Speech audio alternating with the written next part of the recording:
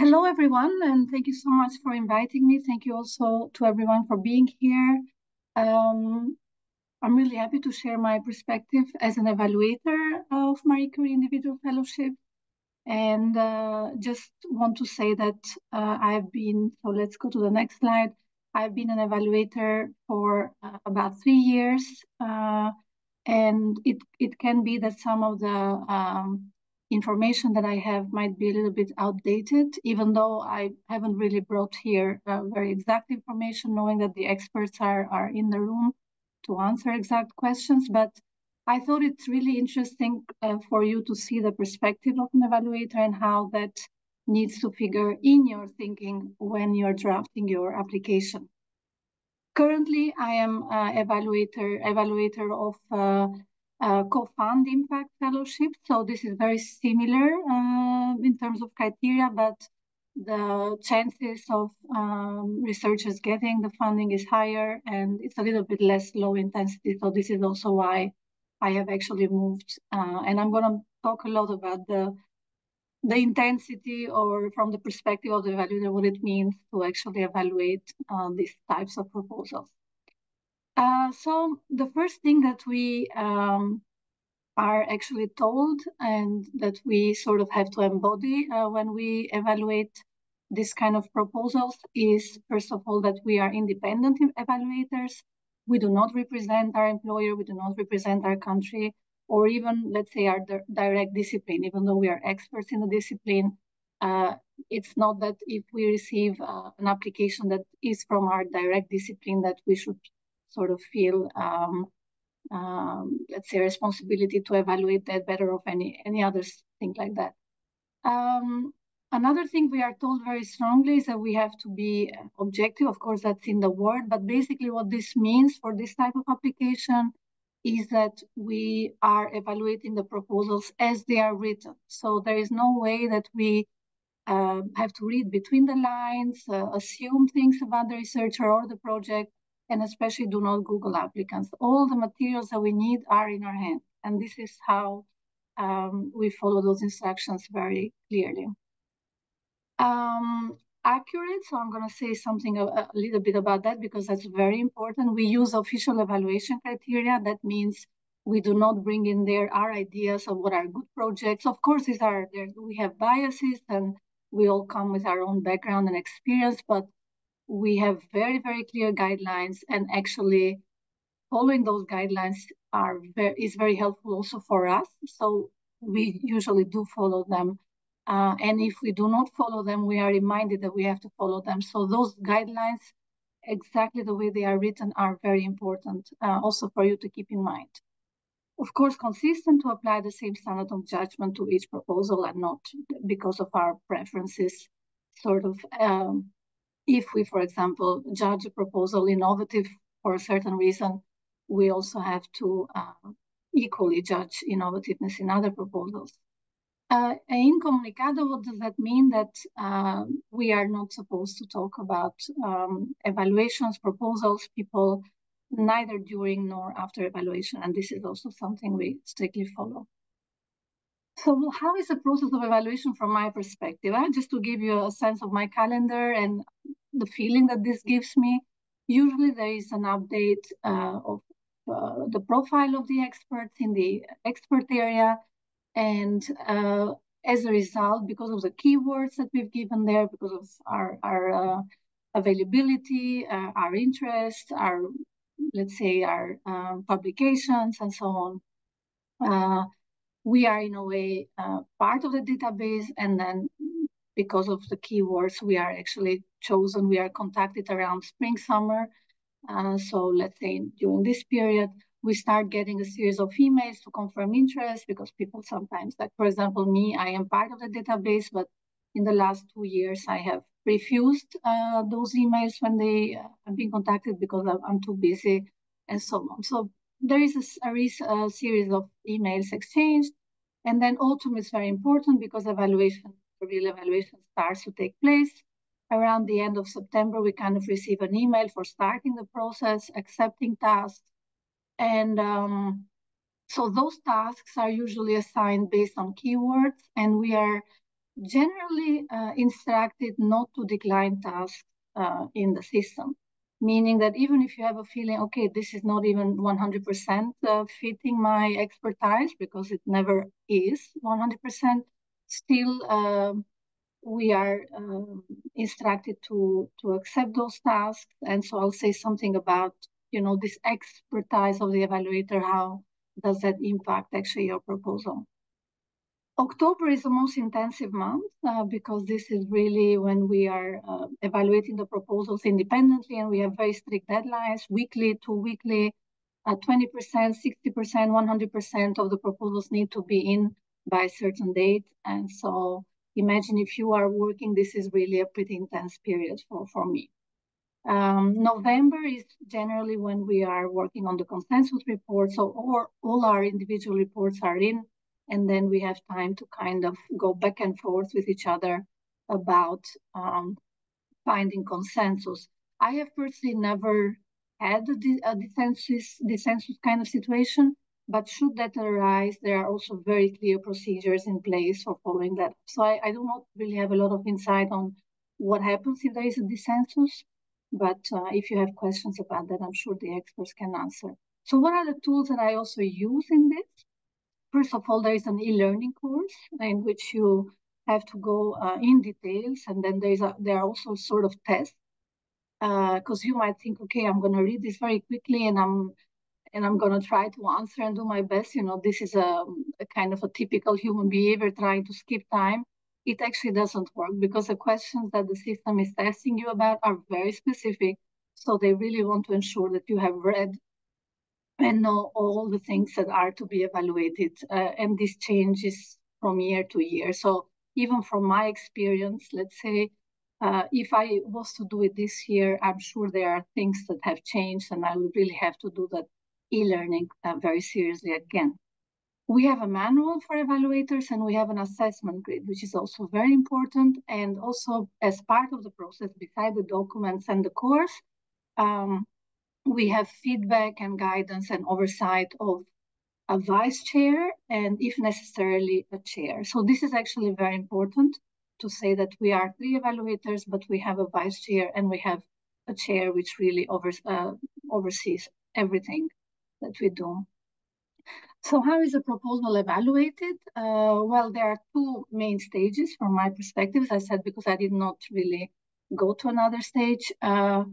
And the individual evaluator is independently read by 3 experts. And then each of them have to prepare an individual evaluation report. And this is not a stage when we are giving any score.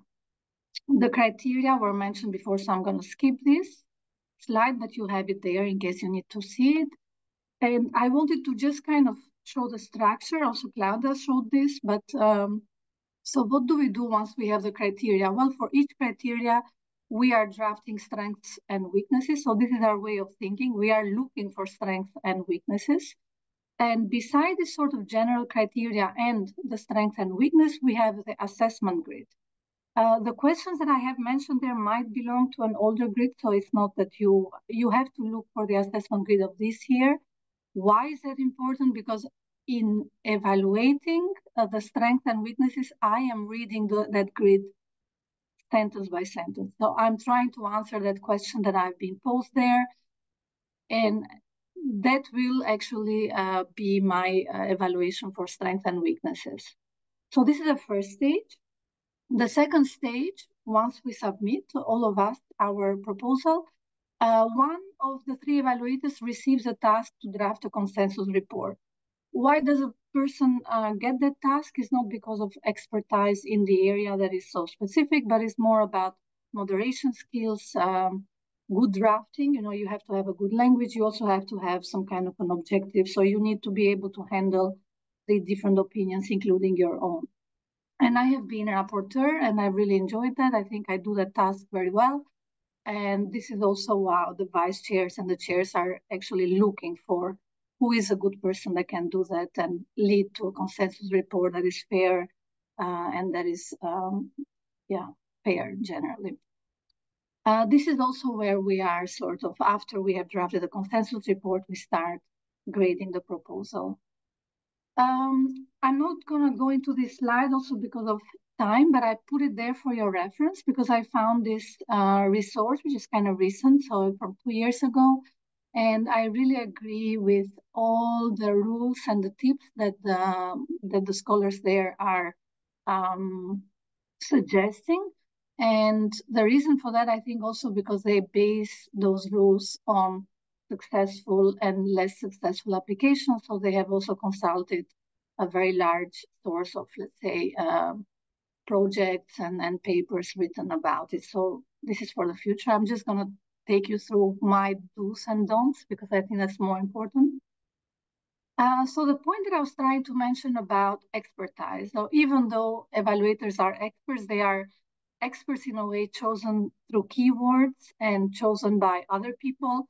So you really have to make sure that your proposal is tailored for this kind of imaginary experts, but also for non-experts evaluators. So you really have to strike a balance between a simple language, clear proposal that everyone can understand and sort of a more niche expert language.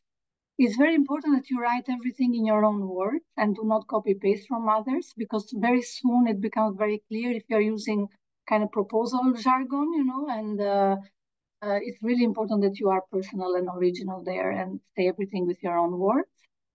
Something else that is really annoying is when the proposals are very general. So I'm going to do this and that, but nothing mentioned in particular. I am a great scholar in this and that, but nothing mentioned in part. So that sounds all very blah, blah. So you have to be very specific. If you are going to increase your skills, transferable skills in a certain way, I need to know exactly what course are you planning to do and for what reasons. So very, very specific. The more specific you are, the more chance you have at getting the grant. Another thing that is very visible for us evaluators is when the institution and supervisor wants you or does not want you. And what I mean by that, if from this stage onwards, I don't know when have you started working on your proposals, but if the institution, the supervisor, but especially the institution does not give you attention, it will be very clear in your proposals, because those sections are going to be half-baked, they are going to be very general, and that will come through to the evaluator. So we look at that section, very important. And for us, the effort that the institution puts into your proposal is also a sign for us to kind of back that proposal up. Otherwise, it's not going to be very convincing. Another thing about expertise, so evaluating might seem very technical, and it is. I said we have very technical criteria that we have to follow, but we are all humans and we have impressions. And so impressions for me are very important. Do not deliver a sloppy work. If I notice grammar problems in the proposal, if I notice sentences that start somewhere and end somewhere, no dots, things that are sloppy, essentially, it's stronger than me, and I think it probably applies to all evaluators. You might not be super punished for that, but the impression will already be set in the mind of the evaluator that you are not somebody that is doing the best at creating a perfect sort of work. So I sort of thought I had another, sorry, the last 3 points. So about the evaluation criteria, you have to provide information for all the evaluation criteria. Claudia also mentioned that. And an advice that I would give really is that you take this grid that I mentioned and answer yourself honestly all those questions. And one by one, yourself, but I would even advise somebody else that can read your proposal and sort of evaluate. It can be a friend, it can be a colleague. Do not shy from doing that, because if you're not doing that, you're really risking to lose points. And why do I say that? Claudia also mentioned the score you need to really make it. This is very low chance, proposal is a lot of proposals and very few that get in a way funded compared to how many are submitted. So even though the criteria have technically, some have more weight, of course, the excellence section is more important. and it needs to be mirrored in how many pages and how much attention you give to that. What we notice is a lot of applicants give a lot of importance to the excellence section. Of course, that's the most exciting one, and can be very sloppy at the other section. But this type of proposals lose it for really decimal points. So it's really important that you are not keeping this weighing of the sections in mind, and do your best at every section. Every section needs to be perfect. Another thing that Claudia also mentioned is be explicit, structured, actually use also the language of the assessment grid, and make it easy, because we are very busy. So I'm doing that on top of my work. I am supposed to be part of a system. I am having daily communication about this project. And you know that there will be moments in that process that you lose it, or you lose the enthusiasm, or you'll be like, oh my God, this is really overwhelming. So I need to have that proposal structured. I need to have not unreadable long plots of text, but really headlines, highlights, and kind of very explicit how you are answering, let's say, the evaluation criteria into your proposal.